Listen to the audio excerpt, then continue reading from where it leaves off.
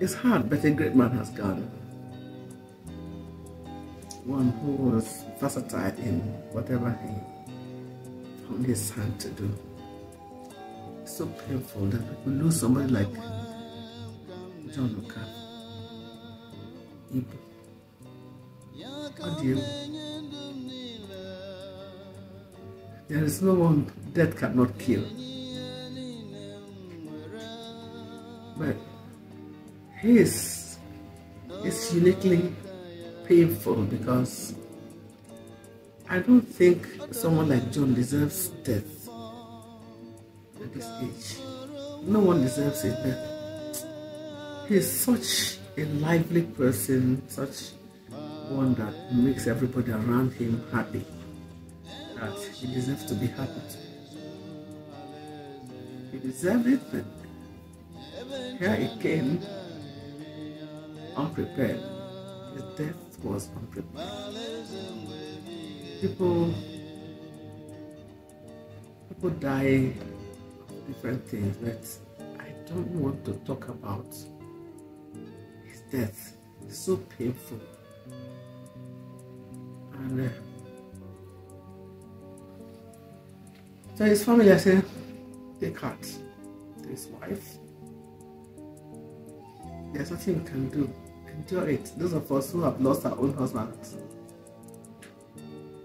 The way we survive, God will help you to survive. And those children, God will give them grace. Just feel happy that life continues with or without him.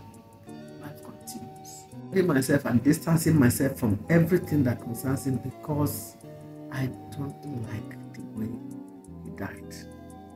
That sickness was not supposed to kill him. I want to use this opportunity to thank all those who contributed to his bills in the hospital, everyone that has done one thing or the other to help him survive. It was too late. All of us, when we even wanted to join hands, nobody was picking our calls. Nobody knew where he was. Nobody knew what until somebody, I got his number from somebody that was once his PA. And then that one ran to the hospital. And then somebody told me, he said, Mama. And it pained me. I didn't know where he was. When I asked, he said he went to India. I couldn't go to India to see him. All the same, John is gone. And I pray that no other person goes that way. Because whatever you can do to help this family, do it.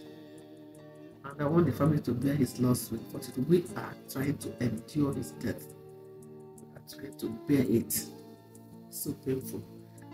In fact, all the people that I played with in movies, comedy, when I know my group, when it comes to family story, I know my group. It's okay.